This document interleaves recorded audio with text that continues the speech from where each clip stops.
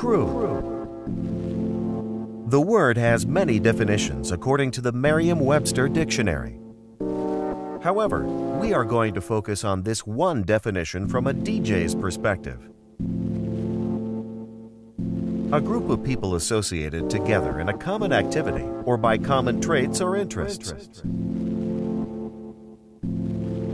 What do you think about when you hear the word crew? What comes to mind, crew is like a brotherhood. Pretty much family. Trust. A group of people that you represent, that represents you. Voltron. Voltron is crew. Energy. Friends. With an S.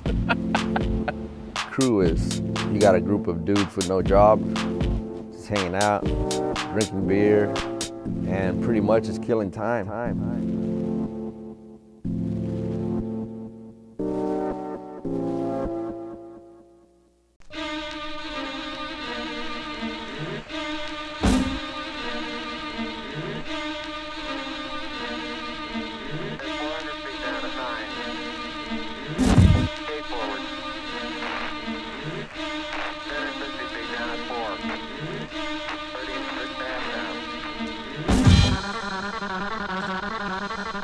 Me and Shortcut came down to LA in 1993, and this is when me and him were really hardcore into battling.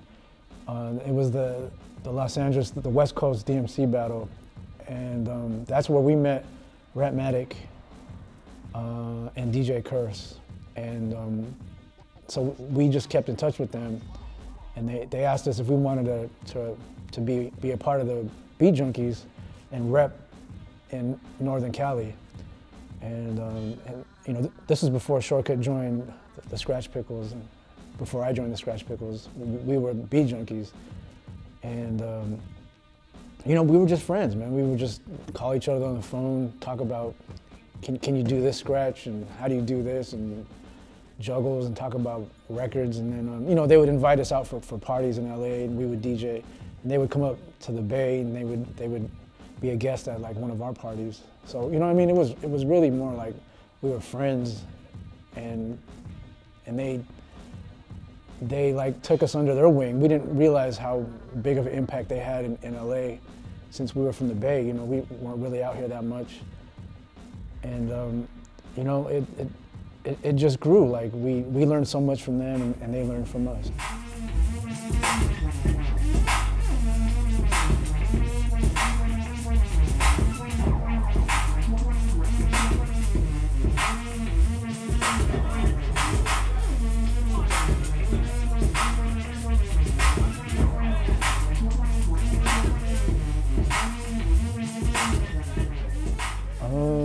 My role in the Beat Junkies, I guess, I think when we're making routines, sometimes I'm kind of the I guess I could be the conductor at times. Sometimes I'm one of the soloists. But you know, everyone brings ideas to the table. I'm always constantly working on music and working on songs. So if we need something like, oh man, we need a 3-minute something, I usually have something already on deck.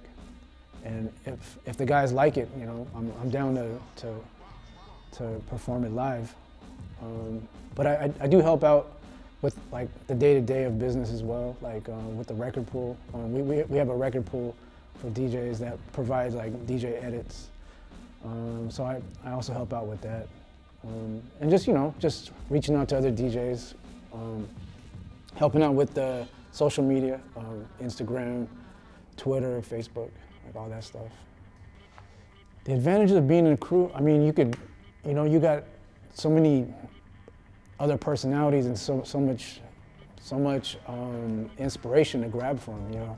Like, if I need help with making a beat, you know, I can reach out to Babu, I can reach out to J-Rock and ask them tips on Ableton or how to mix down, or, you know, if I need help on making a song and I need someone to cut on, I can hit up Shortcut, or I can hit up Melody, you know what I mean? There's so many different resources, man. And also on the tip of pushing yourself, like, I believe if you surround yourself with you know, inspiring people who are better than you, who are creating, it's going to force you to step up your level and your game as well, you know. Tension in the crew, I mean, there's always tension in any group dynamics, you know, especially when we're making music in the studio, rehearsing, and someone feels like, oh, it needs to be done like this, do it this way, or throw it in here, or keep this at 8 bars. And you know, it's one of those things where you just have to compromise, man.